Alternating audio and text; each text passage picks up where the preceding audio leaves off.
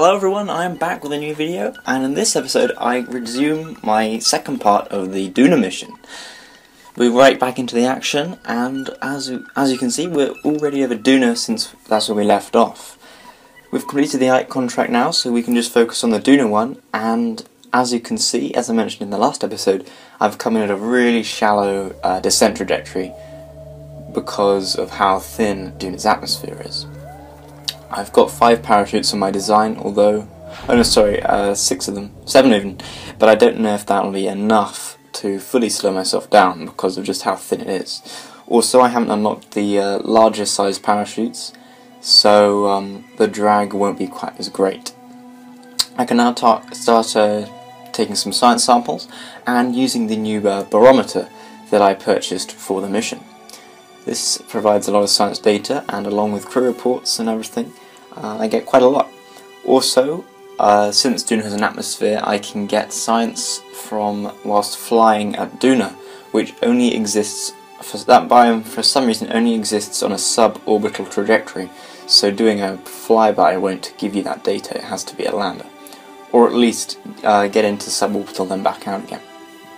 Now I'm setting up one of the parachutes, as you saw, with the tweakables as a drogue chute, which is just opened, because that'll help reduce the G-force experienced at one instant on the ship.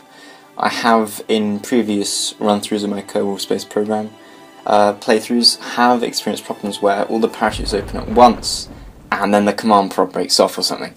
Now this way, hopefully the G-force was sort of spread out a little, and as you saw there briefly, the total G wasn't as much as it would have been. Now, although the parachutes have slowed myself down a lot, the speed is still quite a lot, and actually this is a lot quicker than I would like. Oh no, I'm not gonna fall over. Oh no. Oh, I'm gonna have this burn retrograde. I hope. Come on, it's relatively flat. It should come on. Oh, there we go. That was close. Whoa. Every landing in the series hasn't gone quite to plan, but okay, well there we go. At least I'm upright now. The centre of gravity of this part of the ship is very low because it's quite squat, so that's proved useful. Although I've landed on a very flat area of land, it is quite high up. I'm about 4,000 meters above the theoretical sea level, so the atmosphere, as you can see on the sort of atmospheric gauge at the top in the UI, is still sort of nowhere near the bottom. Even if I land an extra 2,000 meters lower, the parachutes would have kicked in and would be probably going an extra 5 or so meters per second slower. The science data on Duna is where we can now start bagging some real expensive stuff, and that'll hopefully allow us to spend a lot of science points on the big big mission that I've got planned for the next episodes. I hinted at it briefly in the last episode, but I'll talk about it more a little later, but it's going to be very costly.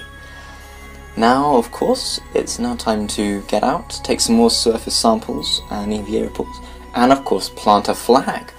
This is a very important flag, as it now means that the Duna system has been conquered. Jebediah Kerman is now the first person to not only visit it, but visit both bodies in the system in one launch. The flag there isn't quite illuminated by the sunlight, but we can now still plant it. Yes, as I said, the red planet, or that red smudge if you squint from the Kerbal Space Center, as referred to by Kerbals, has now been conquered. We can now move on to greater projects, but still, we can get lots of science data from this. And as you can see, we've now also completed the Duna contract. Overall, this mission has been, up until now, a success, but we still have to focus on recovering the vessel. Just before I get in the command pod, I remember to repack my parachutes. You can do this by right-clicking on them, and I only learned about this fairly recently. And although staging them won't work the same way as when you haven't used them before, I mean, if I hadn't repacked the parachutes, my landing on Kerbal would have been interesting. In previous designs, before they allowed you to repack parachutes, I'd have a specific stage of parachutes just to activate later on.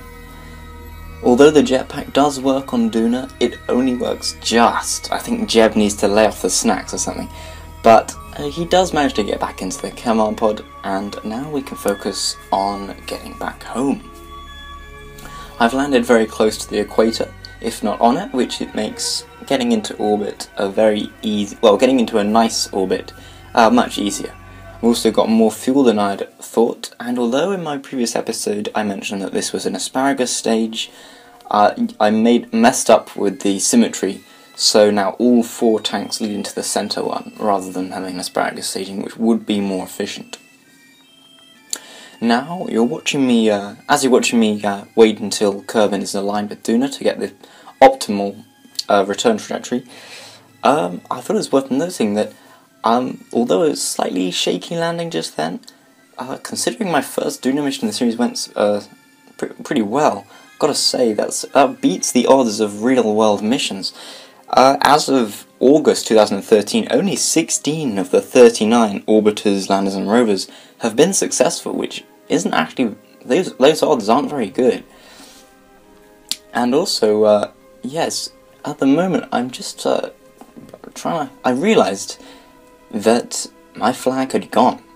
So I go out and plant another flag. I'm not, after some rolling around, I'm not sure quite what happened, but I saw on the map view that my flag disappeared. I mean, that occasionally can happen with fast travelling, but yeah, I don't know what happened. So anyway, I planted another one, and that's all the problems I experienced with that. But yeah, that's what I'm doing at the moment. And now, yeah, I've already repacked the parachute, so we don't need to worry about that. And there we go, all of our science goo canisters have now also been used. So, yeah, this ship now looks very nice with all of its experiments used. Now I'm just going to wait until I'm a little bit further around the planet, so that from Duna I'm not going to be getting into orbit and then circularizing doing tweaks. I'm just going to attempt to go straight from Duna ascent to Kerbal, or at least get near Kerbal, and then I can tweak it once I get into solar orbit. And there we go, the engines are ignited. We're now lifting off, and I'm not quite at full throttle just for the moment, so that we can get up. And unlike on Kerbal, we can afford to do our gravity turn a lot earlier, because the atmosphere is so much thinner and the gravity is less. I'd say Duna has a really nice balance between the gravity, which is just enough to use the EVA pack, but still has enough sort of cool rovers as well. But you get the feeling of being low gravity, and you also, although the atmosphere is thin, you can do parachute assisted landings and make planes. I think it's got a really nice mix. It's one of my favourite places to go for sort of cool stuff like that. And now, yeah, you see I can just get a straight, hopeful Kerbal encounter. I'm pretty close. I might have to do some tweaking once I get into solar orbit, but I'm not going to be getting into Duna orbit first because of how I time warped around the planet. I'd recommend getting into orbit first if you're sort of new to this kind of stuff, but I had done some planning in this mission, although nowhere near to the degree that I will be doing in the next few episodes. I suppose it's a good time to start talking about that now, actually, but yeah, just before I do that, I'm just making a new manoeuvre mode, as I said, to tweak my orbit to get a nice Kerbal encounter with a low periapsis, and the fuel in the outer stages has just been depleted, or is about to be, so you'll see the separation. Yeah, sadly it's not asparagus staging, but still relatively efficient. Anyway, so in the next episode, well, at some point in the series I thought I was going to have to land on some of the more difficult planets. Tylo's up there. Eve is the easiest place to land on, outside of the Kerbal system, but one of the hardest to get back from.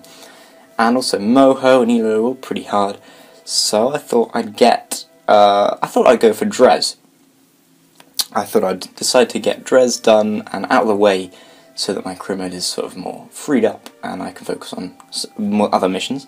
But then, with the success of this mission, I thought, yeah, I'm getting the hang of doing multiple planets or moons in the same trip, so let's attempt to do another one. And then I sort of included Elu in my mission, so I went on doing Dres and Elu, and then at the last minute I also thought, let's get Moho done. So in the same mission I'm planning on going to go from Dres, then to Elu, and then to Moho. Yeah, I've never done anything like that before. I haven't, at the time of recording this video, I hadn't planned it, and yeah, I'd never even been to Moho or Elu ever, let alone incorporate them into another mission, or even just get back from them. But yeah, I mean, it should be fun. I've never even docked before, ever, so I might fit in a little bit of practice, but yeah, so I hope you'll tune into the next episode, or few of them. It's likely to be at least 4 episodes in the series, a mini-series of episodes. But yeah, I mean, that's a big challenge, and yeah, with no quick saves, whoa, this is going to be cool, but yeah, I'll give it a go. I mean, if it pays off, I should be getting a lot of science points. Also, chances are I'll have contracts to go to at least 1 or 2 of the places mentioned, so yeah, I mean, I should be getting well into the multiple thousands of science points for that mission if it works. However, as I said, I mean, if a mistake happens, I'm just going to have to live with it. I'm not going to be reverting or doing anything, so it'll have to be either a really cool and complex rescue mission, or, yeah, as I say, it'll pay off, and then, wow, that'll be really cool. Never done anything like that, and yeah, I mean, I've learned quite a bit from my Kerbal series at the moment. I've played it before, as you may know, but yeah, I mean, I feel I've learnt enough. I've never even been to Duna and Ike in the same launch before. I've never done 2 of anything in the same launch, so yeah, I mean, I think I'm stepping up. Now we've got a pretty nice Kerbal encounter. We've got a planned low power system, just doing some final tweaking to get down. We can obviously do the rest once we get to the Kerbal system, but look at that. Yeah, I mean, that's a really nice periapsis. I have very little work to do once I get into the system. And there we go, we can now look at the final sort of what's left of my giant rocket that I originally launched.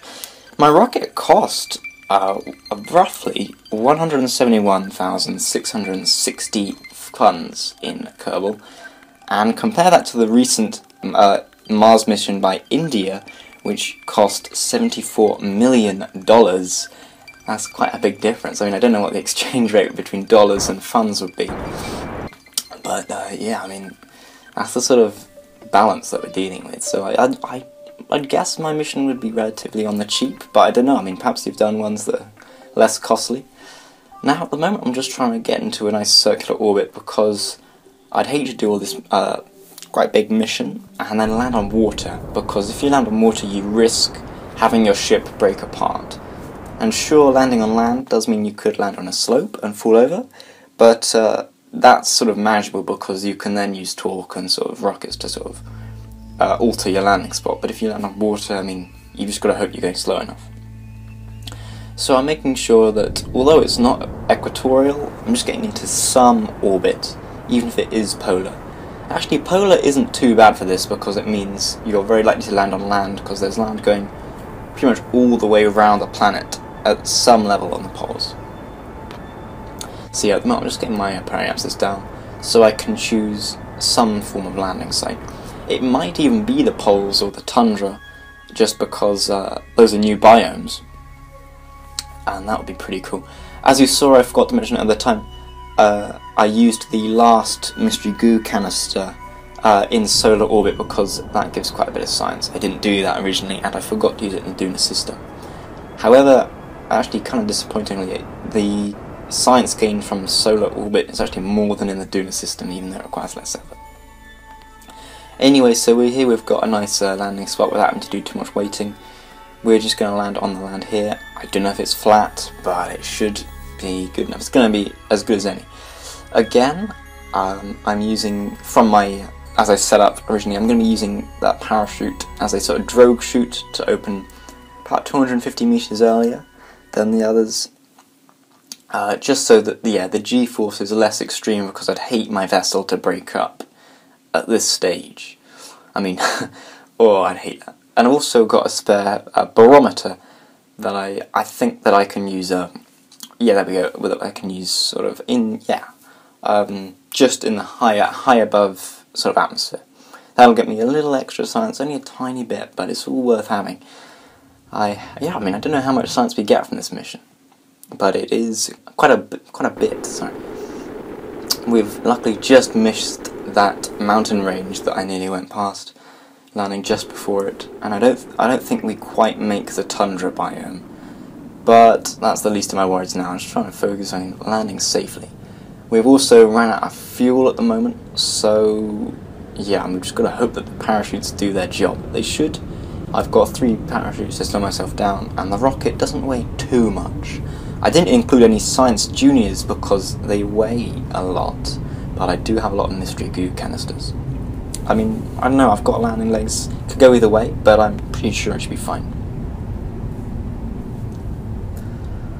Now we began to slow down quite a lot, and unlike the Duna mission, I don't have to worry about too much about the height that I'm landing at, because the atmosphere I'm covering is a lot thicker. You can already see on the atmospheric gauge that the needle is already at full. There we go, the drogue parachute has already opened, and yeah, 6.5 meters per second, that's exactly what we want to have a sort of nice steady landing. We could go slower, but 6.5 is plenty. I mean, we'll have a nice guaranteed safe landing if we go at this speed. And then we go, yeah, Jebediah. He'll be the first Kerbal to come from and back from deep space, as well as from another planet system. He truly is a Kerbal hero. Now, sadly, almost annoyingly, this part of the mission takes an excruciating amount of time. I wouldn't want to time warp, but landing does take some time. There we go. We've landed. Look at that. And yeah, we've landed very low actually, but lovely. It's a flat landing spot. We've landed on land. I mean, what more can we ask for? There we go. We can now focus on recovering the vessel. Just checking any more crew reports, but no, I mean, we've already been into this biome. And there we go, 2,080 science points. Wow, that's a lot, and look at all the funds we got as well. Only a tiny bit of reputation, but that's good enough for me. I'll see you in the next episode.